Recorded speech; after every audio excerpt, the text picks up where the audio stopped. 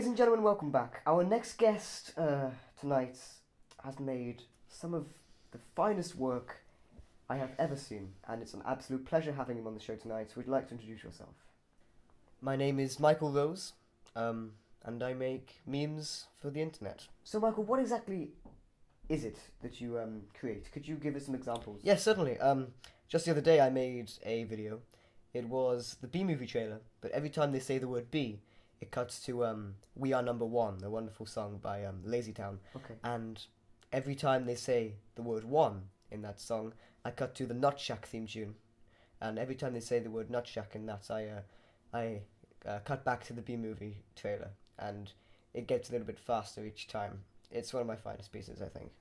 Your pieces, your work. Would you call what you do art? Well, I think art is a very, very broad subject. I think overall, I think people like Andy Warhol, like Picasso, they made things that made a difference and made people see things in a new light. And I really think that is the essence of art. So yes, I think I do make art. Now, as with every creator, with the love comes a lot of hate. What do you have to say to the people that give hate towards your work? I think no matter what you do to make a change in the world, you're always going to receive hate. I think of Martin Luther King, Gandhi, some of the most hated people in the world by some, but they still made a huge impact even in today's society. And I'm sorry, did you just compare yourself to Gandhi and Martin Luther King? Yes, I think so. Yes. Okay. How hard is it being a meme creator? Well, it's not easy.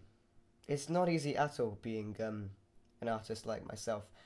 I am working day and night and day trying to find what formula will work. The essence of comedy is so difficult in a situation like this. What will make people laugh? What will make people cry? What will make people want to kill themselves? It's these kind of questions I ask myself daily. So one of the hardest pieces I had to make was the B movie trailer, but every time they say B, every word beginning with B is replaced with the previous B, and I had to use an algebraic formula to work this one out.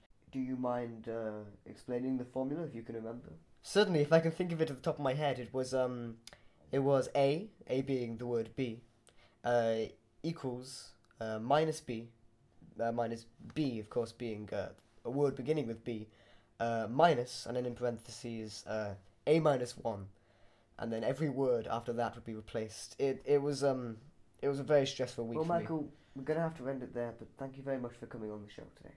Yes, thank you very much. Yes, I hope to see you again very soon. Who knows where I'll be. Oh, if you pardon the pun.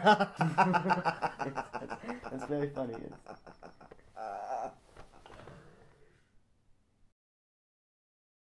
The end.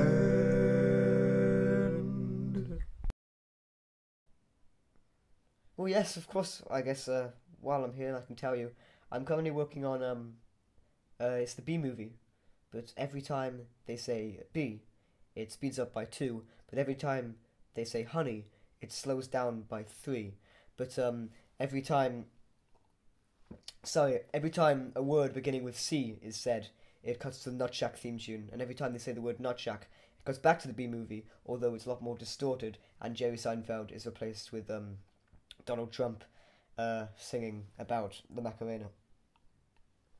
It's taking a while, but I think give me a few more months, I will be able to do it, and all my lovely fans will they'll finally love me.